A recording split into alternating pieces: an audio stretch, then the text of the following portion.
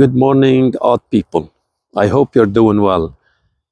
It's really not easy supporting a stock that is on this downtrend day after day after day. And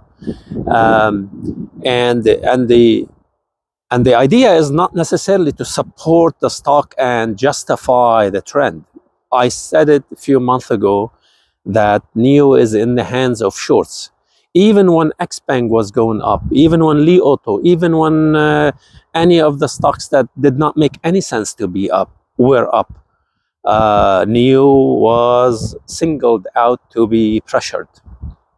It was clear to me. Even when Chinese stocks were up, NIO was pressured.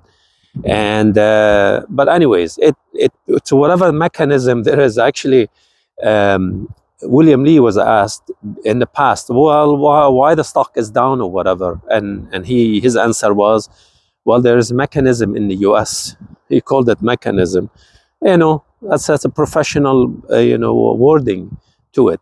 It's basically in the hands of shorts, and the shorts they are having a feast. They are enjoying every second of it, and we, investors, we are paying the price. Actually, I feel I rushed a little too early when stock broke the 7. I thought it will rebound back, whatever, but as it did in the past, but this time, no.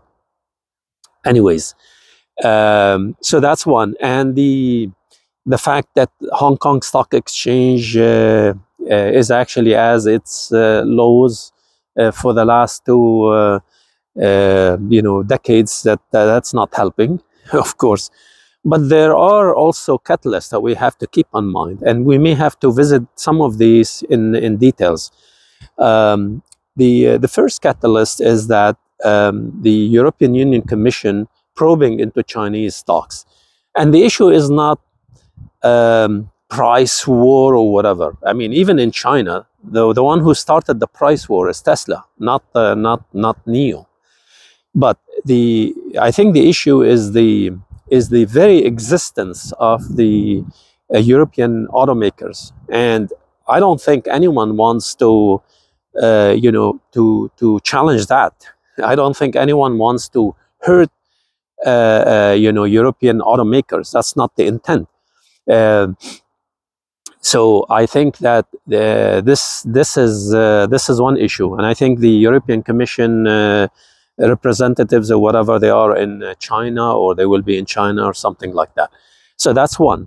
The second one is that the Chinese officials themselves think that this expansion should be reviewed. They're doing their own work into that, and the justification is that there is no sufficient consumer demand for outside China for the power of these companies. So what happens is, you can see in their deliveries, in the Chinese deliveries in Europe, for example, their deliveries, some of the companies are really low. And so when you see something like this, I think David made this comment, and thank you, David, for this. It actually says that they will do something about that, and it's really my honest opinion that NIO will benefit. In my opinion, NIO should not have been in Europe. I really was not happy with NIO's expansion into Europe. Okay, first of all, the time they started was the time they needed cash, they needed funding, and so they were weak from that regard. The other thing is that they need to, when you expand outside your own country, you need to have solid footing in your country before you do that. It doesn't make sense to expand when you can't even compete against your peers, right? So now, of course, NIO can challenge its peers and has the best model, but it was too early, in my opinion. Excuse me, it's too cold here. So so this expansion into Europe is, to me was questionable. Actually, even the CEO himself, he said he was not in favor of it. Even the CEO himself, but then somehow the board decided that they should do that. And I think part of the reason why they did this is because of this competition among Chinese companies. See, there's fierce. People think it's China versus West, and that's not true at all. It is also Chinese against Chinese. You would see a lot of Chinese companies going bankrupt because of this fierce competition. So when they compete in China, right, and one of them decides to expand outside China, others follow because they still want to compete. They don't want others to have an edge or something like that. It's all competition. It's part of the competition, I think, that pushed NIO to get into an early expansion in Europe. It's my opinion. By the way, there's never financial advice. I'm just chit-chatting with you guys. Okay, so that's we talked about European Union Commission probing. We talked about the Chinese themselves, the Chinese officials themselves looking into these things as well. And the third thing we have to keep in mind, especially for this week, is Tesla's earnings on Wednesday. This is really big because Tesla's earnings, Tesla is the leader. So if Tesla goes down, it might pressure other stocks, even though no thanks Tesla, we don't need any more pressure. We are automatically pressured, so we are fine. But it is something to keep in mind. But if you look at Tesla's stock price trend, stock price behavior over the last few weeks, you would see that it's been going down a lot. And ever since Tesla reported the fourth quarter deliveries and the year-end deliveries, the stock took a downturn, right? And I think it lost something like 20% or close to 20%. So one of the good things from Tesla's earnings is that the stock already corrected somewhat for the value. So that's for that. The other thing about the earnings, maybe I should mention this, is actually the forecast. There's a few things you really have to look for the earnings if you are a Tesla investor. The margins for the vehicles or the gross margin for Q4, right? And that would give you an indication of the impact of these price cuts, and also the forecast for 2024.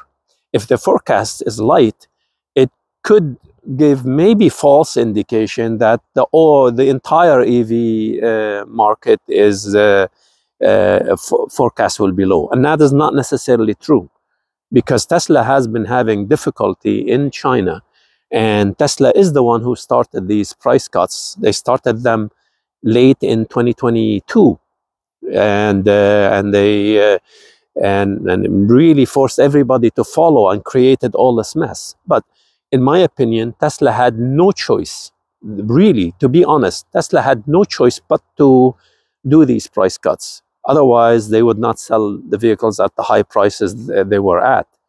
So the price cuts were necessary for Tesla. And so anyways, so it's something to keep in mind.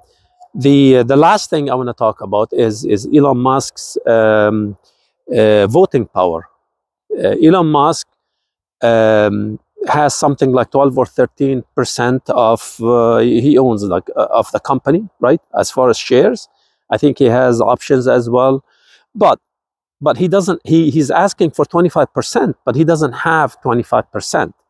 So okay, what do you do? What do you do? It's I think it's an issue because he wants to be relevant in Tesla. That's why he's asking for 25%. He wants to be influential. He wants to be relevant. He doesn't want to be, vulnerable in the sense that shareholders can vote him out. If he has a small percentage, such as 13% or 18%, then all you need is double that, which would be 30% or 36% to vote him out, to actually override his decisions, right?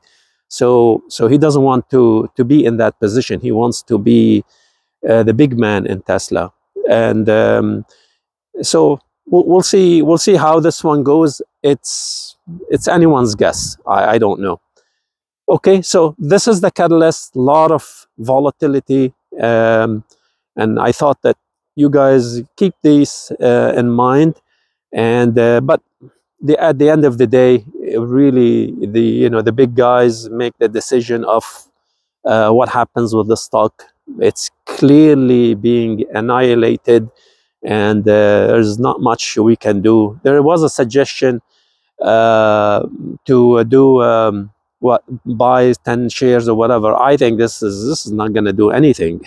We're talking about 166 million shares being shorted. So if you do the math for small number of shares, even though we could be, I don't know, tens of thousands of people, I don't think. I think we need big guys to buy or NIO, which maybe everyone is waiting. So it doesn't matter. It doesn't matter. We're getting used to it anyways.